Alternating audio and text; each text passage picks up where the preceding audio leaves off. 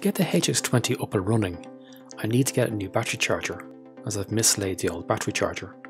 The only problem is you cannot use any DC power supply with a DC jack, as there's no voltage or battery protection in the HX-20, so choosing the correct power supply is very important.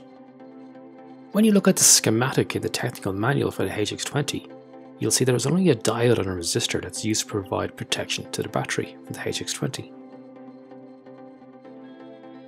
The power supply cannot supply much more than 6 volts to the HX-20, as this could damage the battery and the computer itself. The most important thing to remember about the battery charger is the center tip of the DC jack has to be negative. So you have to be careful when choosing a power supply to use as the battery charger. I made sure to use a name brand power supply that I purchased from Radionics, a local vendor, which you can get one off Amazon or eBay if you like. And it has a supply voltage of 6 volts and an unloaded voltage range between 6.5 and 7 volts. The only problem is the DC jack on the power supply is center positive, so this will have to be replaced. If you watched a video on repairing the battery pack, you would have seen that the battery pack is made from 4 1.2 volt NiCad rechargeable batteries. This will provide approximately 4.8 volts to 5.2 volts to the computer when it's running. At first glance you may think the power supply I picked has too high of a voltage for the computer. It is recommended that a 1.2 volt NiCad battery should be charged at 1.5 volts per cell. This would mean the 4 NiCad batteries in the HX-20 should be charged at 6.2 volts. When you consider the voltage drop across the diode and the current limiting resistor, this power supply should provide between 5.9 volts and 6.3 volts to the battery pack. So here's the HX-20 in the case that it normally is supplied with. The case is designed to hold the computer as well as a couple of tapes and the power supply. Many people would have modified the case and removed the portion on the left hand side to accommodate the expansion unit for the HX-20. So let's take a tour of the HX-20. At the back we can see the power socket and the 2 serial ports. On the right hand side we can see the power switch, the contrast control switch, the various connectors for external barcode reader and tape drive, as well as the eject button for the tape unit itself. On the left hand side we got the 40-pin expansion port.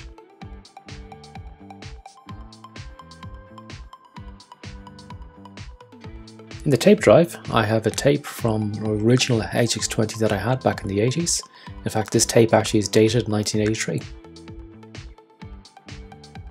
The microcassette drive on the HX-20 is ejectable. There's a lever at the back that will let us eject the drive. Once the drive is ejected, it is possible to use ROM modules that will plug into this port. On a later project, I'll be looking at building one of these ROM modules for the HX-20 from scratch.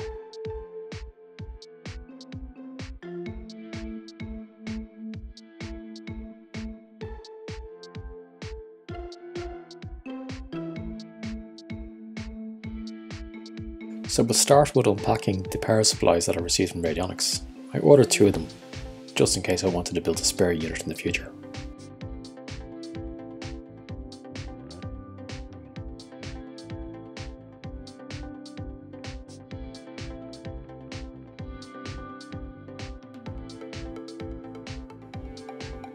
So we're going to remove the connector that's actually on the power supply, as it's molded onto the plug. We're going to wire up our own connector that's going to be center negative.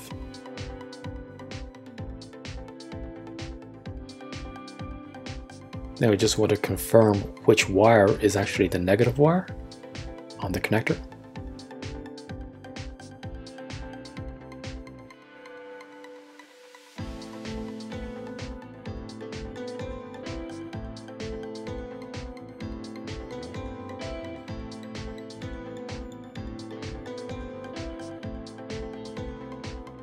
There are 2 common types of DC jacks, one with a 2.5mm center hole, another one with a 2.1mm center hole.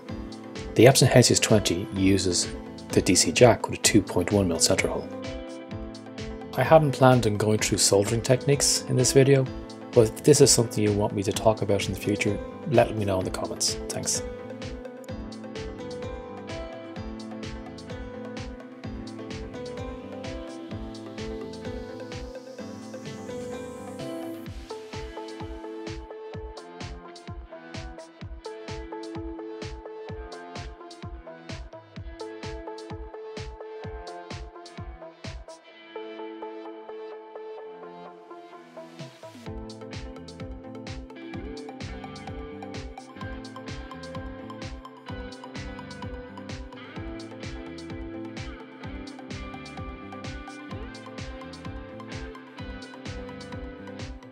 It doesn't matter how many times I solder a connector, there is always times when I leave the cover off the wire.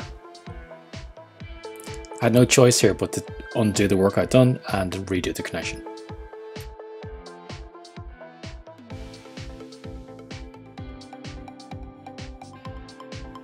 Next thing to do is check the power supply after it's plugged in and make sure that the center is negative.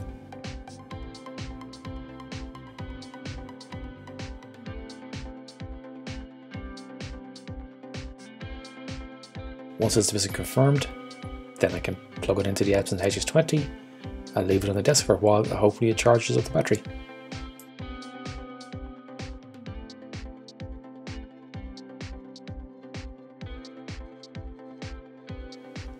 Left the HX-20 plugged in for about 30 minutes and then I came back.